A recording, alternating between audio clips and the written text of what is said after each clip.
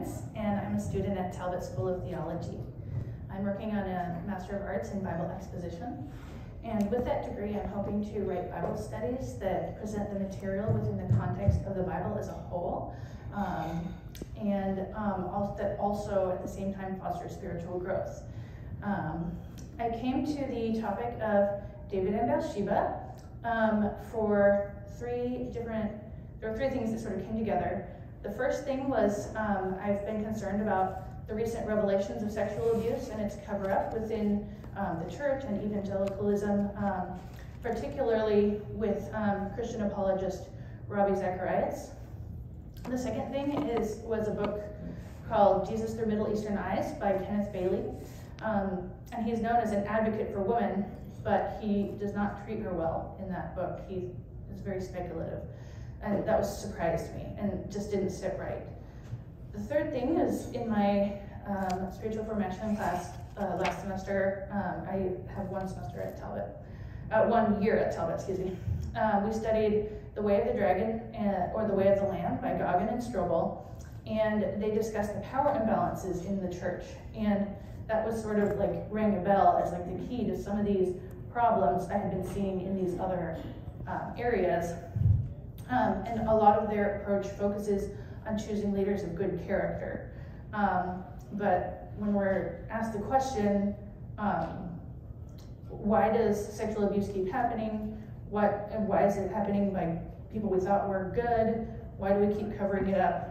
I think one of the answers to that is found in how we teach the applications of the story of David and Bathsheba.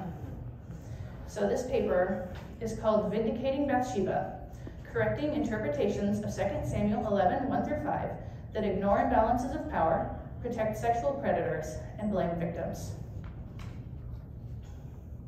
Boast no more so very proudly. Do not let arrogance come out of your mouth. For the Lord is a God of knowledge, and with him actions are weighed. 1 Samuel 2:3. The American Evangelical Church is in an age of reckoning. Russell Moore described the recently revealed sexual abuse in the Southern Baptist Convention an apocalypse. In February of 2021, I received a call from a friend. Ravi, she choked out. What are we supposed to do about Ravi? How did we get here? In recent years, some sources have explored the issues with powerful celebrity pastors who have abused and controlled others for their own fame and fortune. In hindsight, we can often see a lack of character in their lives. However, in light of the revelation of sexual abuse by leaders who, seemingly, acted as though they were truly devoted to the Lord, we must grapple with the reality that no one is immune from sin. The Bible tells us about a man after God's own heart who committed these same abuses of power, David. 2 Samuel 11, 1-5 says, Then it happened in the spring, at the time when kings go out to battle, that David sent Joab and his servants with him and all Israel, and they destroyed the sons of Ammon and besieged Rabbah, but David stayed at Jerusalem. Now when evening came, David arose from his bed and walked around on the roof of the king's house. And from the roof he saw a woman bathing, and the woman was very beautiful in appearance. So David sent and inquired about the woman. And one said, Is this not Bathsheba, the daughter of Eliam, the wife of Uriah the Hittite? David sent messengers and took her, and when she came to him, he lay with her. And when she had purified herself from her uncleanness, she returned to her house. The woman conceived, and she sent and told David and said, I am pregnant. Tragically, unfounded accusations have been lobbed at Bathsheba with devastating consequences.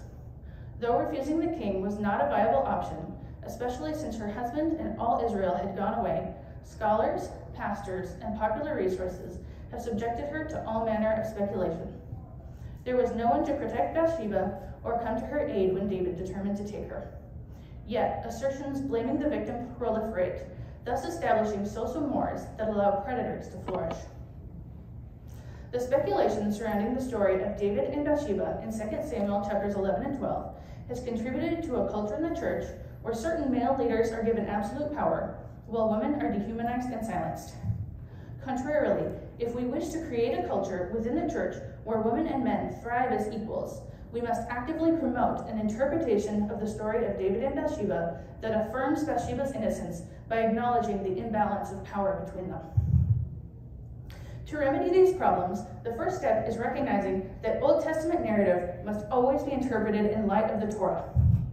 In any given story, the characters who followed the directives of the Torah were righteous, while characters who operated against the directions of the Torah were unrighteous. In 2 Samuel 11, 1-5, Bathsheba was the Torah-following, upright player, while David succumbed to the allure of power. The purpose of this narrative is to describe David's sin and David's turning point. 1 and 2 Samuel are one literary unit detailing the rise and fall of Saul and then of David.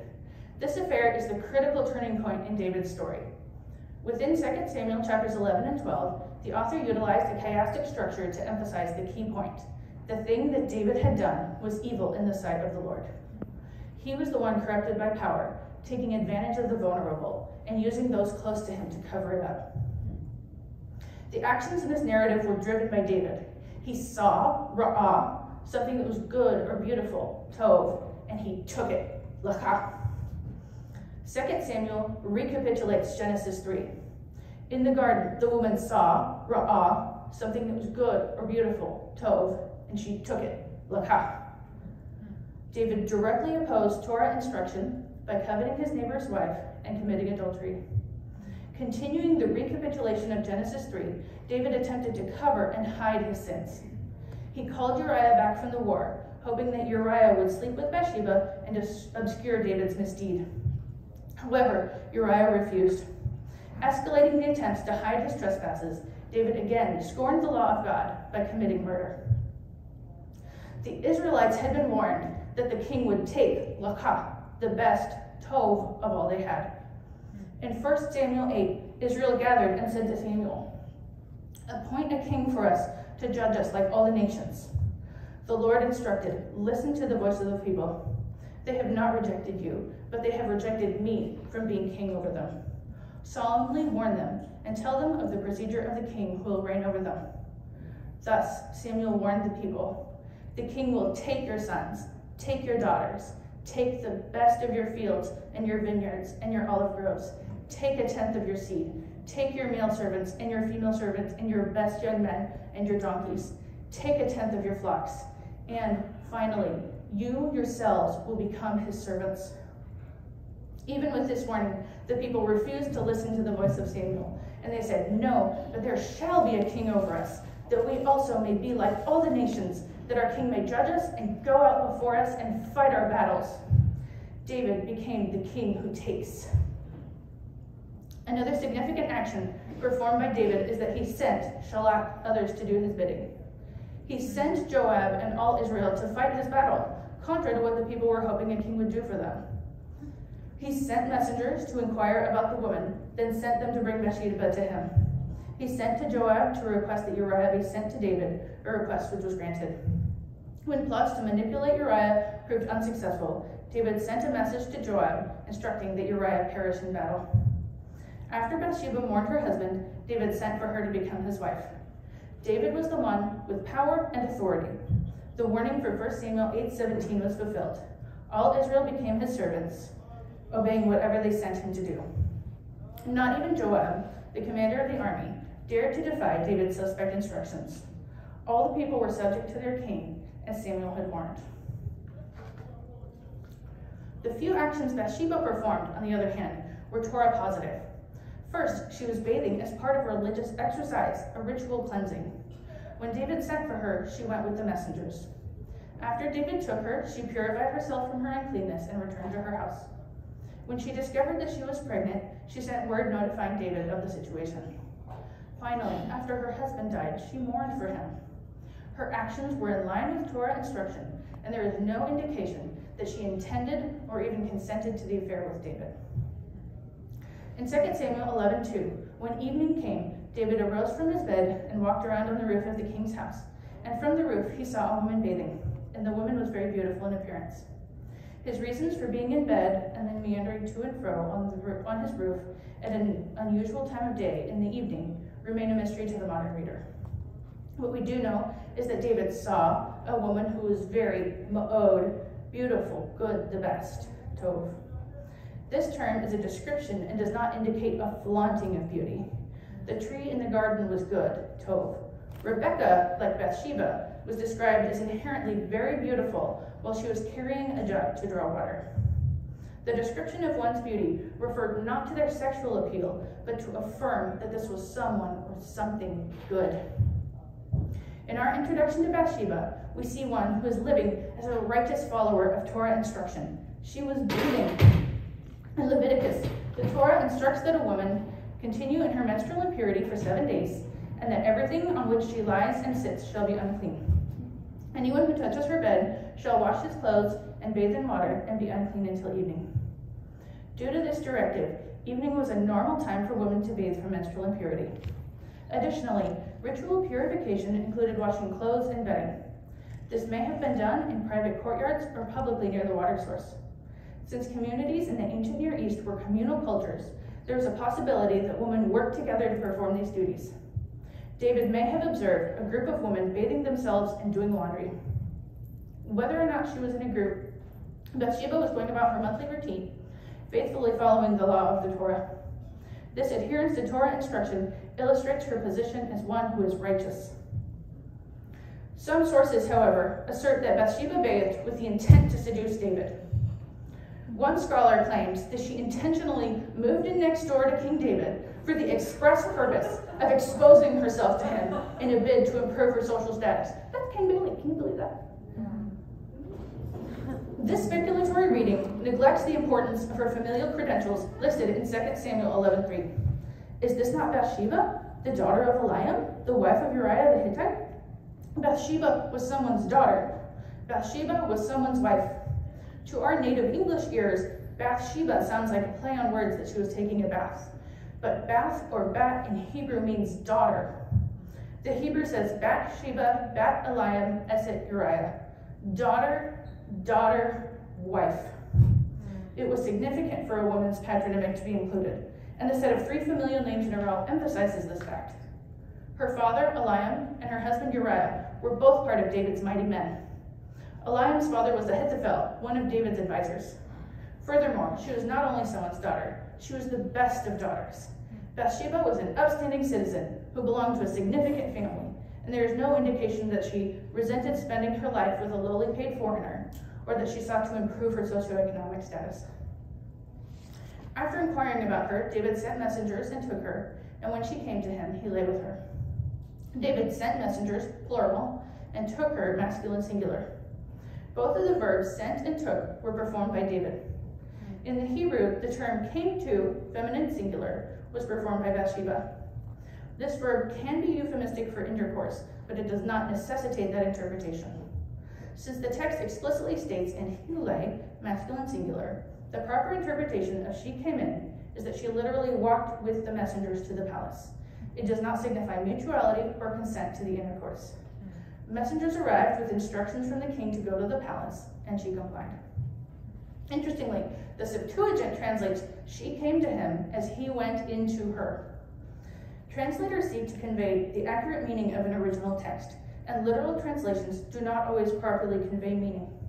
It appears that the translators of the Septuagint understood the actions to be David's and wanted to ensure that the readers understood that this was David's sin and that Bathsheba was not a consenting independent agent.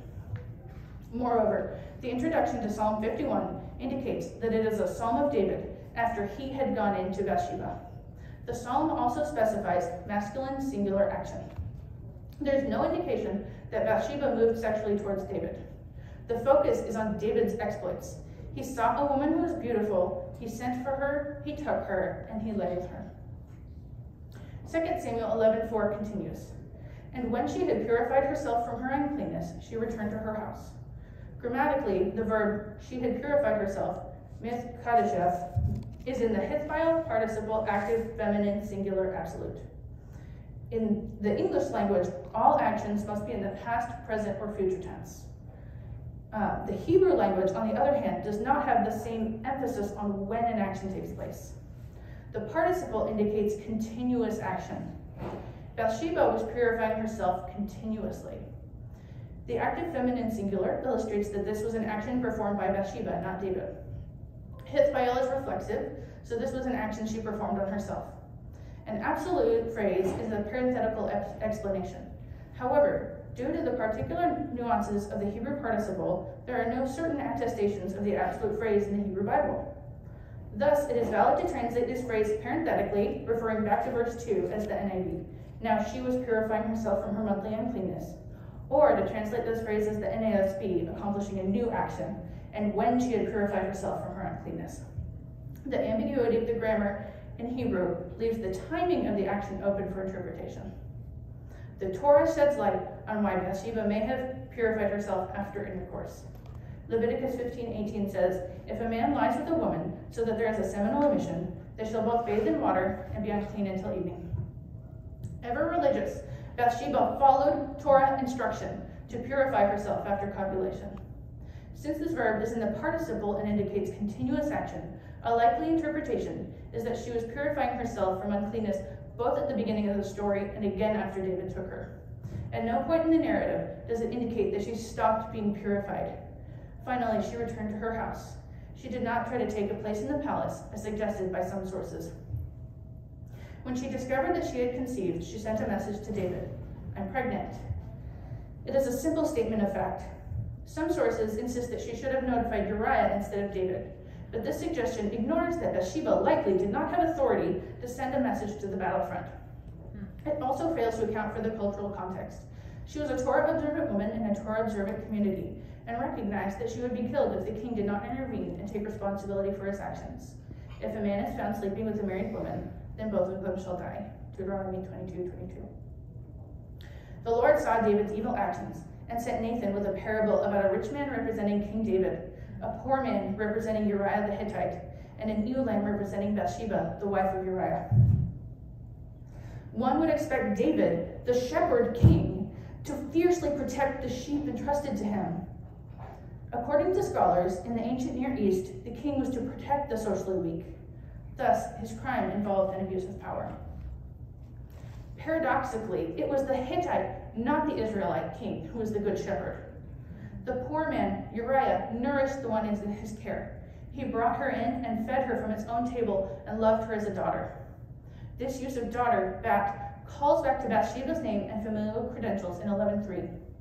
Illustrating Bathsheba as an ewe lamb further proves her innocence, since ewe lambs were used for sacrifices of purification, and corroborates the premise that Bathsheba was continuously purified from uncleanness. Even after the adultery, she was referred to as a symbol of purity. She was referred to as a daughter. Bathsheba was not cast out of the community. She continuously belonged in and to her family. Bathsheba is referred to in later passages as the wife of Uriah, rather than by her given name, to emphasize this connection. Upon hearing Nathan's story, David, for the first time in this narrative, revealed a desire to follow Torah instructions, saying, "He must make restitution for the lamb for her fold." Nathan declared, "You are the man." David realized that he had sinned against the Lord. Recorded in Psalm 51, David called upon the compassion of the Lord, requesting to be cleansed from his sin. David's life was spared, but his son died instead. The death of the infant was a consequence of David's sin. The child died instead of him. It was not a punishment or indictment of Bathsheba, as suggested by a notable Christian educator and pastor. Further, Nathan shared that the sword shall never depart from your house, and that the Lord would raise up evil against you from your own household. I will even take your wives before your eyes and give them to your companion, and he will lie with your wives in broad daylight. Indeed, you did it secretly, but I will do this thing before all Israel and under the sun. As we're told, Absalom, David's son, conspired to usurp the throne and drove David out of Jerusalem. He appointed Ahithophel, Bathsheba's grandfather and David's former counselor, as his own advisor. On Ahithophel's advice, Absalom pitched a tent on the roof, the very roof where David espied Bathsheba, and Absalom went into his father's concubines in the sight of all Israel. David's sins could not be hidden from God, nor were his actions free from consequences. Jesus said, "There is nothing covered up that will not be revealed, and hidden that will not be known. Accordingly, whatever you have said in the dark will be heard in the light, and what you have whispered in the inner rooms will be proclaimed upon the housetops." Beginning in the garden, the sins of humanity have reverberated throughout history. Paul wrote, "Just as through one man sin entered into the world, and death through sin, and so death spread to all men because all sinned." David's secret rape of Bathsheba directly led to the public rape of 10 other women. Sin begets sin. All humans, no matter how devoted to the Lord they appear, continue to pridefully take what seems best, good, or beautiful to them, continually spreading death to others.